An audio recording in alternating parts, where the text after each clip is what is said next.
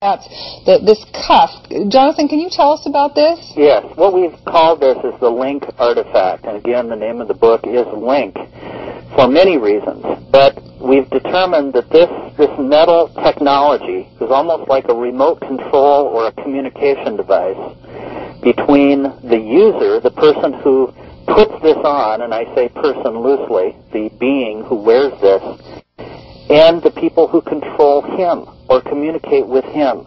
We believe now, after analyzing exactly what happened with me in the woods and my dog, that Susie most likely knocked this off of the arm of the creature where she was attached to him. You know, knocking him out of reception, so to speak.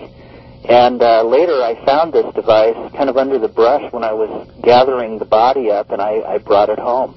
It has been looked at, it has been analyzed, and the results of that are unbelievable, incredible. You were saying on the videotape that when you, it's kind of a C shape, and when you put it on your wrist, it forms right into the, shape of your own body. Right. It's literally a biological interface that connects to the wearer with 3 gold pins that pierce the surface of your skin. Right. And go right into the muscle tissue and nerve tissue. Jonathan, you've had threats on your life. You've had your house ransacked and raided. Everything you owned was taken on you. I mean, talk about the ultimate violation. Well, again, you know, I sympathize with people like Dick Clark. Yeah. who come up with a statement trying to get some help, and instead they're violently attacked. And in my case, when this started, I had a good job, I had a good education, I was very happy with my life, and within 9 days, I had no job, no credibility, no Social Security card. I had lost thousands and thousands of dollars, and all of my records had been erased. They can do that. Well, we know that for sure. And since then, I have gained some of that information back with the help of several researchers who are very credible people.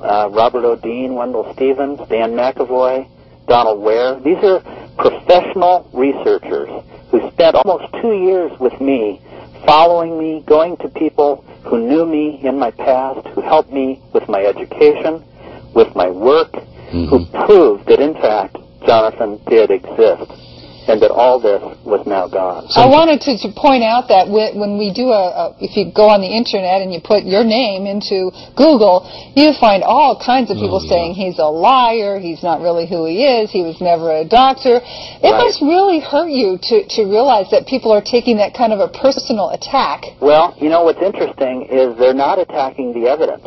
They're attacking the character of me. Right. Because if you destroy the character of the witness, then people won't look at you. How sad. Yeah. You know, I often wonder, what is it going to take? I mean, here you have video footage of a craft, footage of a being, an artifact. I mean, people have been saying for a long time, show me proof. Well, you have shown the world proof.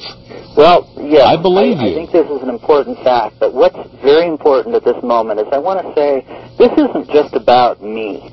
This is about the thousands and thousands of people all over the world who have had contact, who are afraid to come forward, and now we know why.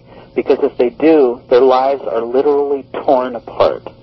Now, I don't believe this is a U.S. government agency. I think it's a world agency that wants to suppress any kind of information for many, many reasons. This may, in fact, be the truth that literally changes the way we look at everything in our lives.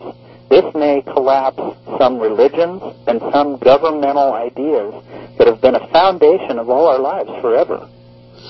So this is why I believe they are trying to keep this quiet, to destroy anyone's truth.